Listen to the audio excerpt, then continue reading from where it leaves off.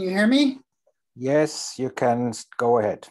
Okay, good. Okay, so this is based on 2 papers with this cast of characters. So let's get started. So here shows what we've been talking about, the trajectory of a heavy ion collision at high temperature, say the LHC.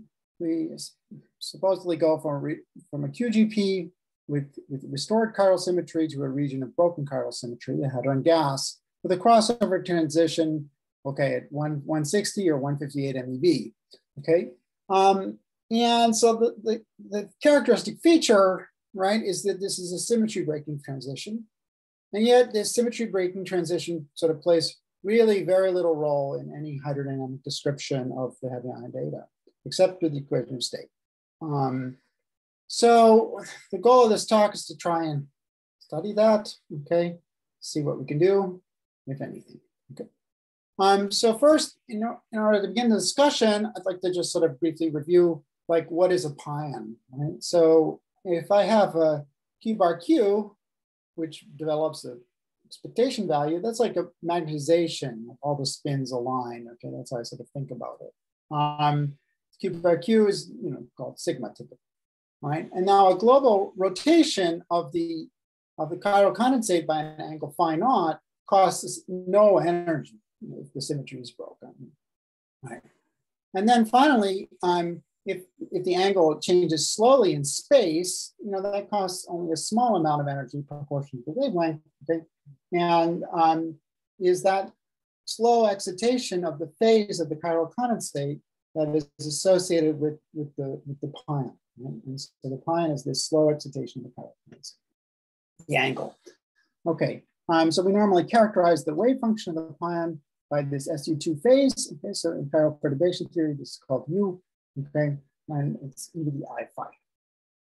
Okay, so now once you have chiral symmetry breaking, chiral symmetry restoration, then as we know from statistical mechanics, then the magnetization, or in this case, what we call the side bar side, begins to fluctuate as you approach TC. And the order parameter is this chiral susceptibility, the square of side bar side on expectation value, okay? And so now if you're close to a critical point, then there is a scaling prediction for how this susceptibility should change, okay? And so here I show lattice data for this chiral susceptibility. And what do you see here? Okay, so this is the chiral susceptibility is a function of quark mass. Okay, so this is a large quark mass, and this is a small quark mass. The quark mass looks very much like a magnetic field. Okay, and what you see is that as you lower the quark mass, the chiral susceptibility increases. Okay, as you approach kind of a critical point. Okay, now the physical world is sitting here. Okay, and this green line. And we are going to be stuck in that physical world. And nevertheless, we're going to start to try and look at what the consequences of this chiral fluctuations could be. Now, what's exciting about this curve is if you compare it with O4 scaling predictions. Okay, so if you have a critical point, then you have a universal function, and this curves should behave in a universal way, which depends on the quark mass and the reduced temperature, T minus TC over TC. And it's maybe too soon to say, but there is a statement that it is consistent with this O4 scaling predictions. And hot QCD collaboration is quoted at critical temperature of 140 MeV. Okay, for us, the pseudocritical point is here at 158 MeV. Okay, the main thing you should take away though is that somehow the lattice is seeing the O4, or at least knows about the O4 critical point, and in hydrodynamics and in the hydrodynamic description of heavy ion data, we should know about the O4 critical point too. Okay, so that's sort of motivation. All right, so let's start talking about hydrodynamics with broken chiral symmetry. So you have approximately conserved quantities, the stress tensor baryon number, isobector charge, okay? And the approximately part is the isoaxial vector charge is only approximately conserved, okay? It's given by this quantity. It's in the high temperature phase, it's the difference of left-handed up quarks minus right-handed d quarks, okay? And that's approximately conserved quantity, okay? Then, of course, in the broken phase, you develop magnetization, and these long wavelength fluctuations of the Planck field are arbitrarily long. They don't decay very rapidly, and so you have to include them into the hydrodynamic description of the system. Okay, so the order parameter here is sigma times u. U is the phase I talked about. It's e to the I phi. Okay, so we're going to write down some hydrodynamic equations, including the phase and closer to TC, the order parameter as well. Okay, and just use that hydrodynamic description of this phase and order and magnitude of the order parameter to make some thoughts. Okay. So fortunately, the theory with just the phase was written down many years ago by Damson in 1999. Okay, and closer to TC, you would start to include the sigma dynamics too, which actually turns out to be earlier, even earlier. Okay, so let's get started here. So here's the basic picture. Okay, so I somehow missed this last point. So if you have a finite quark mass, then these terms, the phase angle, which will need a finite mass term, and then the Goldstone modes and this conserved current will start to decay at large distances. Okay, and not be included in the hydro description. So here's the picture. Okay, so at long distances, with the wave number is much smaller than m pi, then you get back ordinary hydrodynamics, okay, that we know and love. Whereas at shorter distances, where modes of momentum of order m pi, then the sort of fluctuations of the pions and the order parameter need to be included, okay? And at still shorter distances, then you'll have the regular hadron gas, okay? As you go up, it's closer to TC, okay, then you also need the sigma, and then the pion and the sigma should both be included into these critical modes that you're going to include into your hydrodynamic description. Okay. So we're going to start to ask how these superfluid-like modes, or these critical modes, contribute both to the viscosities and the diffusion coefficients, and also the pressure. So let's start with the pressure. Okay, so that's sort of simple. So if I write down, the partition function, and I would normally integrate out the hard modes and get the pressure. Okay, but now I have these soft modes which I should include, and I should include the integration over those soft modes, right?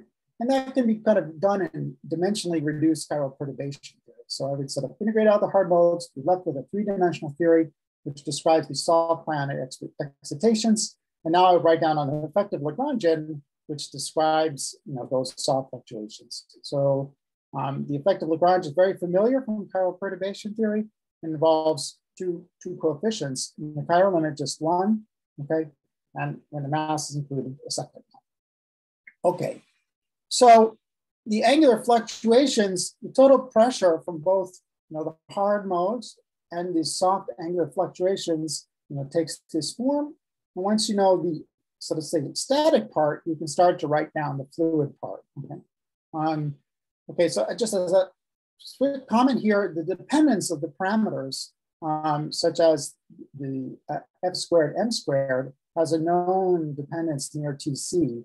And we're going to use those known dependencies near TC to make some predictions for the behavior of the fluctuations. Okay. Okay, so returning to this pressure, we can find the equations of motion, but I need to address one more thing before we go do that. Okay, so let's look at this chemical potential, and that chemical potential is related to the derivative of the phase of the angle. Okay, and let's sort of see where that comes from. It's known as the Josephson constraint.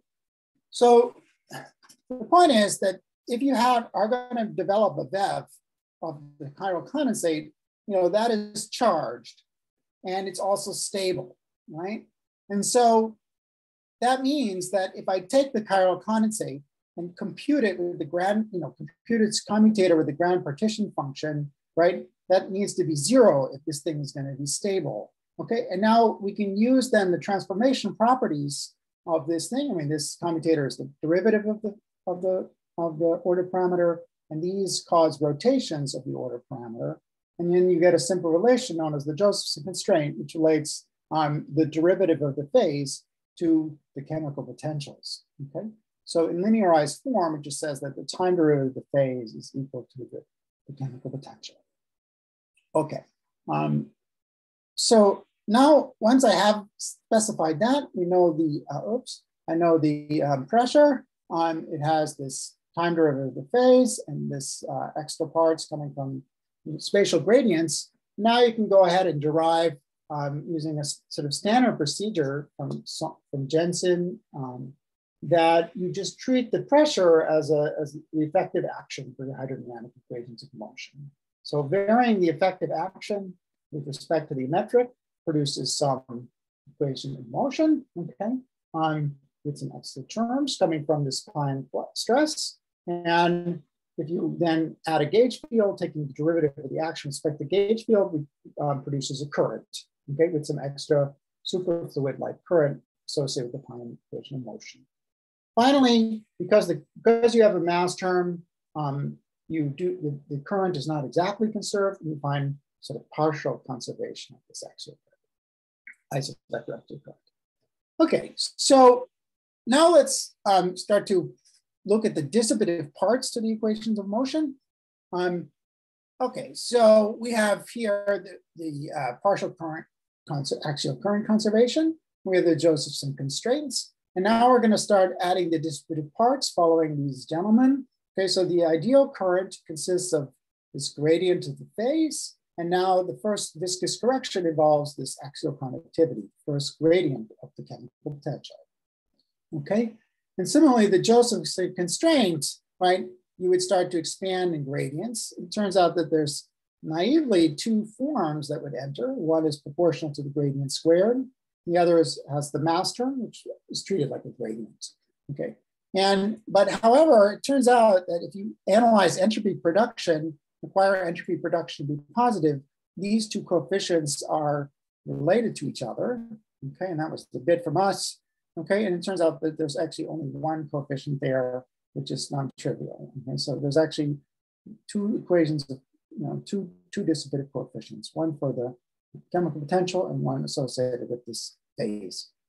Okay, so finally, to reach equilibrium, you would add noise, and you would then get some stochastic hydrodynamic equations of motion, which for this propagation of the axial current and the propagation of the phase phi. Okay. All right, so let's look at somehow the solutions. So if I look at this straightforwardly, the equation of motions are quite simple, and you can linearize around equilibrium and look at the properties of the solutions. Okay, so let's first discuss a little bit about that. Okay? So if I linearize the equation of motion, just look for the poles and the propagation of these Klein waves, you do find a propagating Klein wave.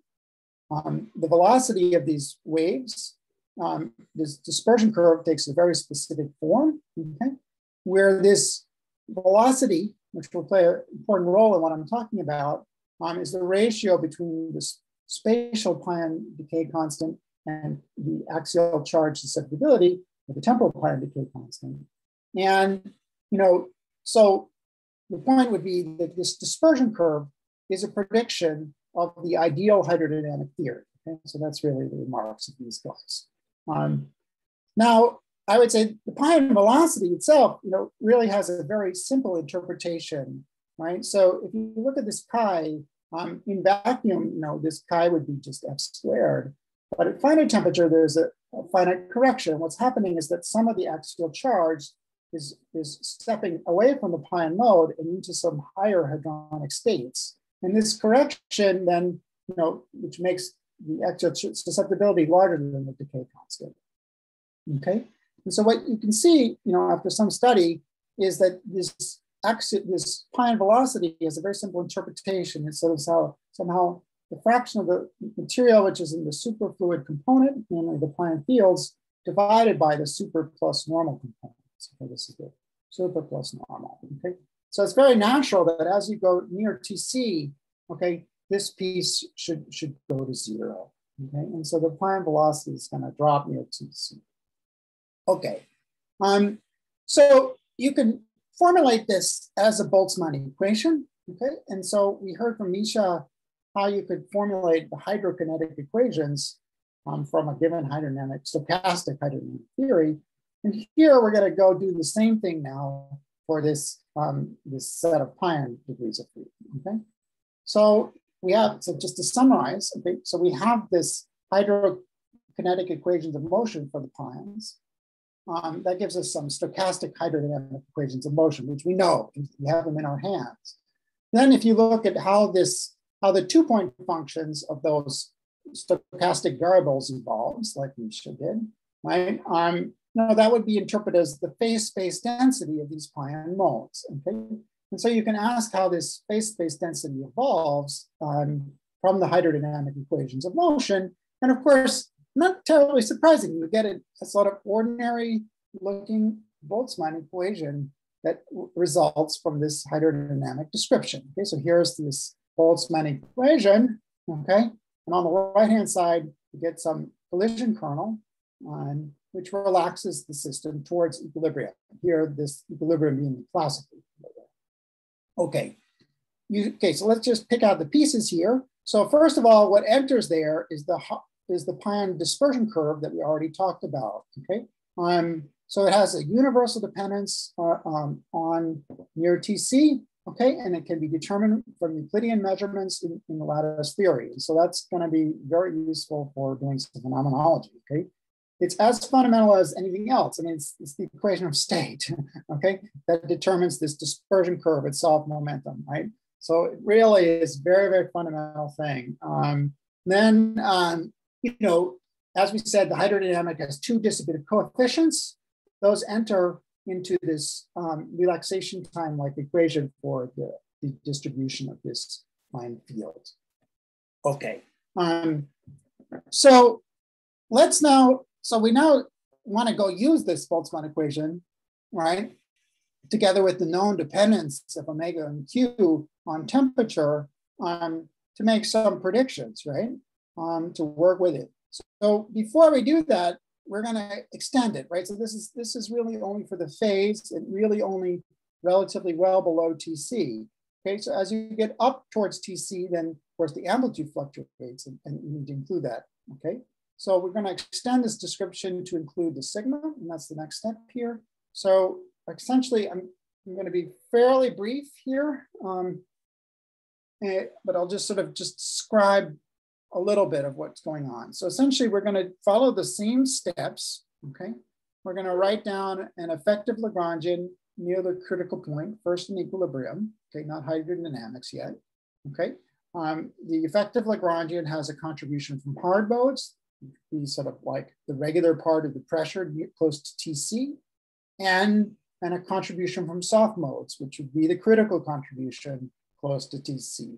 So the full pressure, right, has this regular part close to TC, and then in this case, close to TC, you would have a like Ladino-Ginzburg form for the form of the pressure close to TC. Okay. So when I show numerical results, that will be with a mean field approximation, where you approximate the sigma with some mean values plus fluctuations. Okay. But of course, we would want to go beyond that in the future and go beyond a mean field approximation.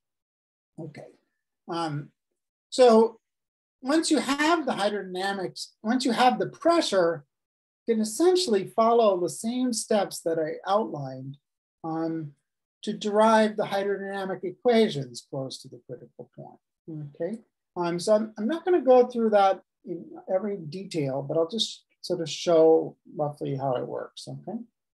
So again, the spirit would be, we have the pressure, you treat it as an action. Okay. Then you vary the action to find the equations of motion, and you find sort of, after doing this low temperature derivation enough, you find some sort of relatively familiar, okay, looking equation. So you have one equation for the derivative of the phase, which is equal to the chemical potential. That's the Josephson constraint. And then you have viscous corrections to this Josephson constraint, which are familiar from the previous computation. Okay. Now this phase is then coupled to the conservation of partially conservation of axial currents. Okay, so here I've written down one of the equations of motion here. It describes how the current is coupled to the order parameter sigma. Okay, good. So we have a set of coupled, equations for how the phase propagates close to TC, and okay, and in addition, an equation for the amplitude, which I will only discuss a little bit. Okay, and now we're going to go try and look at what the solutions are. Right, what are the solutions? All right. So we have the equation of motion in hand. Well, I don't know why that happened. Okay. Sorry. Can you see me? My slides? We see your screen. Oh, now we can see them. Yeah, okay, good. You're back to business. Yeah, so we have here this propagation of the equations of motion now for the axial current, or here I just wrote the left-hand piece of it, and the phase. And let's go look at what this predicts for, how the current propagates, okay, as a function of temperature goes to TC. Okay, so what we did there is then use those stochastic equations of motion to compute the axial current correlator as a function of frequency. And so, okay, so let's sort of tear it apart here. So well above TC, the phase is irrelevant, okay? There is no order parameter, okay? And you just have a normal diffusion equation of quarks. I mean, you have U left minus D right, and each of those diffuse, okay? And essentially you get a very simple diffusion-like equation for that conserved charge. And that's this top line here, okay? As the temperature decreases, which I label here by Z, okay, which is T minus TC, then the condensate begins to build up. That couples with the propagation of the current, okay? And then, the coupled oscillations between the phase and the current leads to a sort of pair of propagating peaks here, which we associate with the pions. Okay, so well below TC, you see here this propagation of pions, and well below TC, this will match with the kinetic theory of pions, which I wrote down earlier. Okay, so it's sort of, somehow this critical point dynamics is kind of helpful, right? So I mean, this may be the only case where you can sort of rigorously compute how the QGP will hadronize into sort of soft pions, which then are matched to a Boltzmann equation and can be going on, okay? So in the future, one would like to solve those equations numerically and really calculate all of that stuff. How much yield you expect, okay, for the hadronization of soft pions. All right, good. So now the next step, right? So you have the propagators. Okay, well, let's ask how this affects the momentum transport. Okay, so you have this equations of motion for this sigma and the chemical potential. Okay, and you can integrate them out and find the influence of these modes on the transport parameters of QCD in the crossover region. Okay, so we did that. I will talk only about this conductivity. Okay, near in the crossover region. So integrating out these modes, you can work out how the conductivity depends in the crossover region. So you have a regular piece, which we don't predict. Okay? It's just a constant that we don't know. Okay, and then you have this shift, which comes from integrating out the soft pion modes. Okay, and so what you see there is kind of a prediction for how the conductivity should depend in the crossover region. Okay. So if you look at the absolute magnitude, so then we tried to make some estimates. So this is kind of prediction. Okay, the curve, this dashed line is this result here. Okay. So can you, you have talked about 35 minutes. Can you?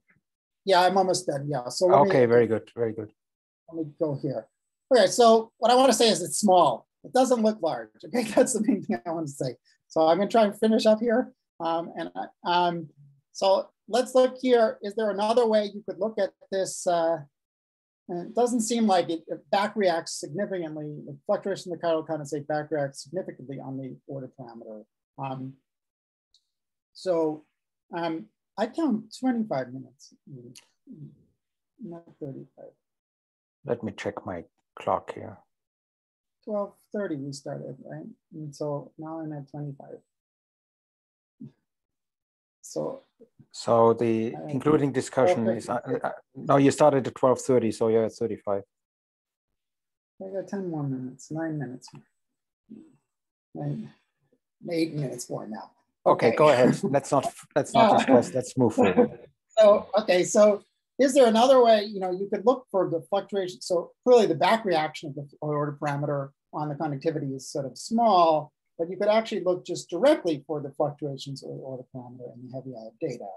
Okay, and so what is seen in a lot of hydrodynamic simulations, not just here I picked one example, but there are many. And in the slides, you'll see a bunch, in the online slides, you'll see a bunch of other examples from other hydrocodes. And they all sort of fail to reproduce the yields of soft pions here at small momentum, okay? It's quite hard to change that because you see, it's not just that not just the yield, that the total yield is easy to change. It's the shade that at soft momentum, it suddenly sort of shoots up, and that's relatively hard to fix. Okay, you can try with more resonance decays, chemical potentials, maybe some bulk viscous corrections, other things, but it doesn't depend on centrality, and it's an enhancement, so it's hard to fix it with bulk viscous corrections. Okay, let me profusely apologize. I misread my clock. You still have 8 minutes until the discussion period starts. So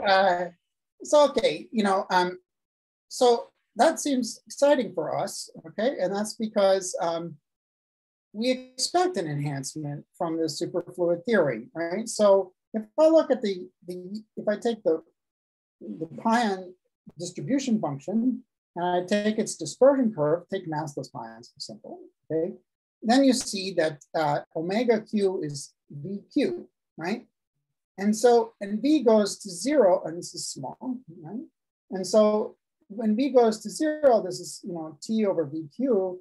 And so the yield then basically goes to infinity as you approach this critical point, okay? Of course, as you get too close to the critical point, then the kinetic theory is no longer valid.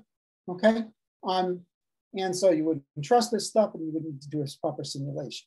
Okay, but let's go ahead and try and use this kinetic theory right to the boundary of applicability. Okay, so we tried to do that. So we have to try and estimate this dispersion curve now, including the mass, as best we can. Okay, so we have here the velocity. Velocity at 0 is the prediction of ideal hydrodynamics. Okay, and the pole mass at 0 is a prediction of hydrodynamics, and both of them scale with the chiral condensate Q bar Q.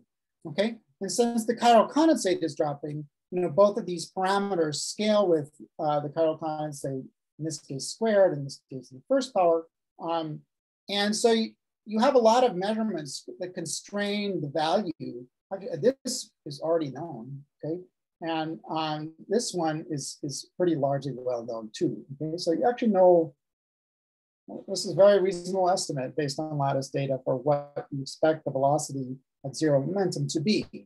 Okay, now of course this is only valid at small momentum, right? So this sort of small range validity. And as you go up in momentum, of course, the hydrodynamic theory doesn't apply anymore, right? And so you have we would expect this to get cut off, right? And so, of course, you could do better, right, if you went from ideal hydrodynamics to second order hydrodynamics.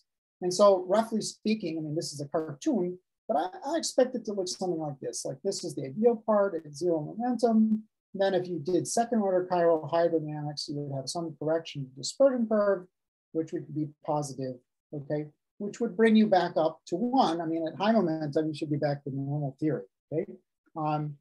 And so, right.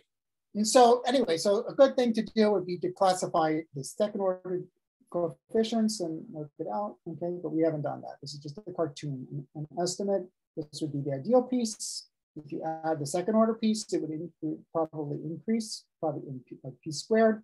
We just put lambda as a free parameter. Of course, if you go higher, you know, eventually the theory just completely sleeps down. And so we sort of chop it off about here. Okay, right. So if you take this, what I consider a fairly reasonable estimate for these dispersion curves, you know, you can make a prediction for the yields in a thermal gas. You know, no resonance decays, nothing yet. But I can talk about it later.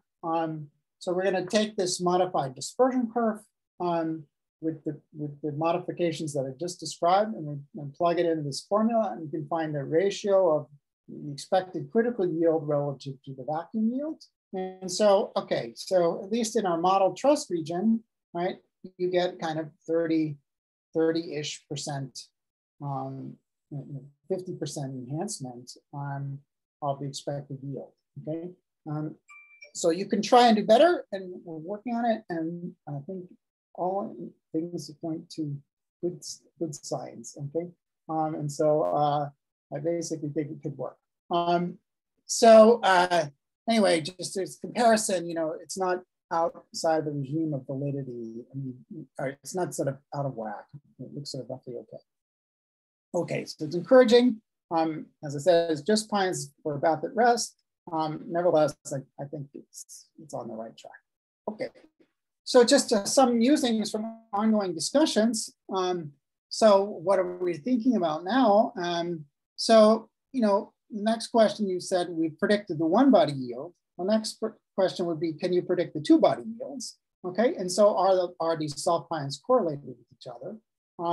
My naive answer from the hadron resonance gas is no, right? Because if I take like a thermal row, it will decay into a soft pion and a typical pion, right? And somehow then the correlations amongst the soft pions are small, okay?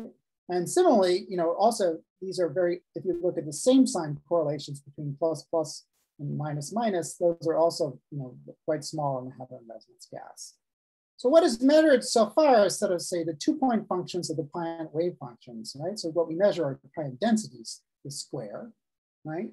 And that goes with the correlation length in some specific way, right? And now much of the discussion about the kurtosis from the critical point search can be applied here, right? So the correlations amongst the soft pions should scale as like the kurtosis then. I mean, so somehow, you know, you have, now you're comparing two pion densities, this P and K. That's now a 4-point function, which scales with the correlation length to specific power.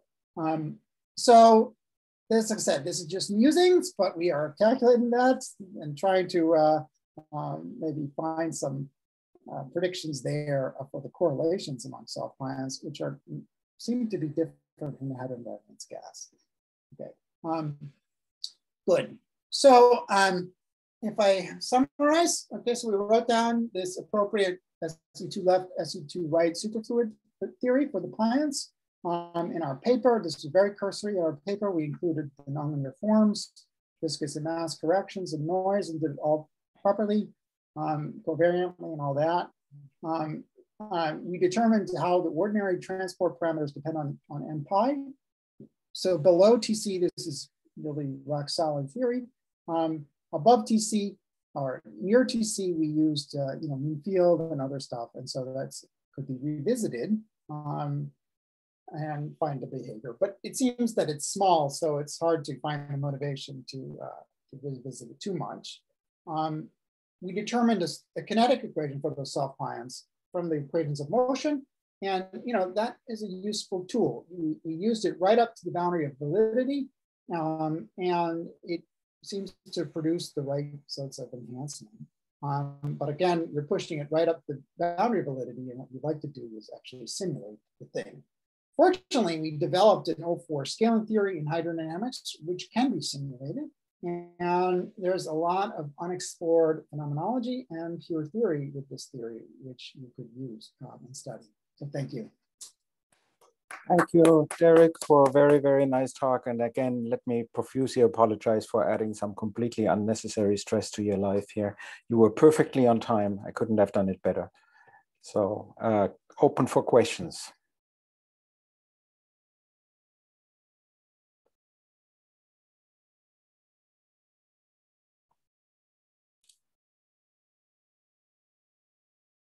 So let me start by asking, how confident are you in the magnitude of your effect that you have calculated? So, okay, so that's a completely fair question, right? And so let me try and say a few things, which I mean, this value of this V and M, M in particular is known. I mean, self-known. Okay, and V will be known very shortly, right? So there won't be any freedom there to adjust V at this point, right? In the very near future, right, that will be fixed, right? With a similar precision to the equation of state. So that is helpful. Now, of course, then these second order terms, hard to know. I mean, you would need to estimate it, right? And of course, but nevertheless, that will really help this prediction here. I mean, so yes, you'll have some uncertainty coming from changing lambda, the cutoff of when this is valid, but nevertheless, in some range, you can sort of at least pin down this lowest point, right? Yeah, so yeah. What you're saying is that natural values of lambda lead to a value for the disappearance of this effect, which could actually be consistent with what you see in the data. Right. Now, how you get that? Well, in principle, maybe not impossible. At least some of the coefficients you could get from lattice, maybe, but that has completely unworked out theory. I mean, it's kind of like determining finite temperature Lute-Wheeler L coefficients, which the lattice is doing, right, at 0 temperature. So, so in some sense, you might be able to constrain the range of these next coefficients, at least this stuff, right? Now, of course, like we said, I'm using the kinetic theory, which is pushed right to the boundary of applicability, right at the critical point, right? And so, or supercritical point, which is not when it's used, right? So if I go back and look here, you see, I mean, this was this calculation we did. This was the full result, okay, in mean field. And this was the prediction of the Pine kinetic theory, right? And so, it's right to the boundary of applicability, like I said, right? And so, nevertheless, that's where there's work to be done. I mean, you can simulate that in an expanding system, and it's a lot like the FRW, Friedman-Walker, Madison-Walker universe.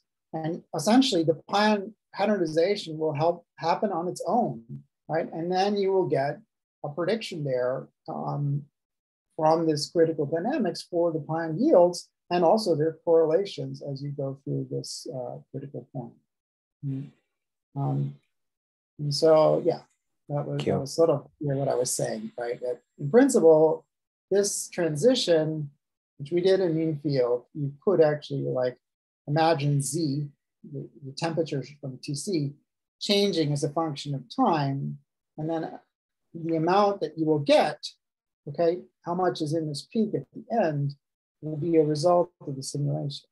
Yeah, so that would have to be done in like a Hydro+ framework where you couple the time evolution of this correlation with the hydrodynamic evolution. Yeah, so you would, exactly. So you would have some background hydro temperature, which would be evolving, and then you would evolve the evolution of the order parameter and the axial current on top of that.